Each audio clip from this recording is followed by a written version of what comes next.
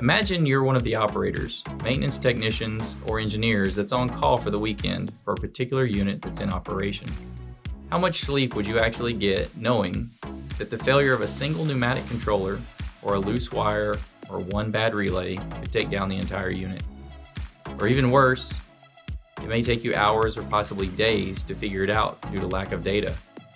You may even fix it only for it to happen just a few days later. But what if your unit, or even just part of it, were still operating with equipment manufactured and installed back in the 1970s? Well, the ethylene unit at Petrohemija was dealing with all of these issues until their recent upgrade.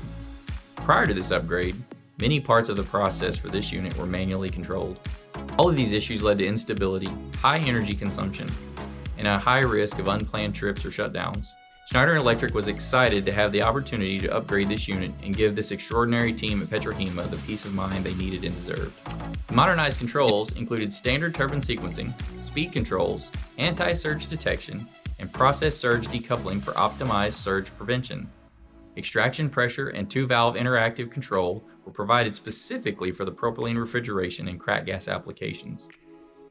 Various auxiliary control solutions for control oil, seal oil, and solenoid-operated check valves were also provided for all machines. Now that you have some idea of the major transformation that took place here, let's hear what the end user has to say about Schneider Electric and this TMC solution. The primary goal of this project has been stability of the process control and enhancement of anti-surge protection. All of that is achieved. Process parameters that are covered with the new system, with the Triconic system, are very, very stable. Response to process disturbances are in the range of expected. And on maximum capacity, there was any problem with any of compressor or turbine train. So it's work as it should work. We have to be proud on the fact that this project was executed with no single injury, particularly having in mind the number of people involved in the execution phase and other site specifics. Engaged partnership, business flexibility, transparency and mutual trust were just amazing and represent the main pillars of this achievement.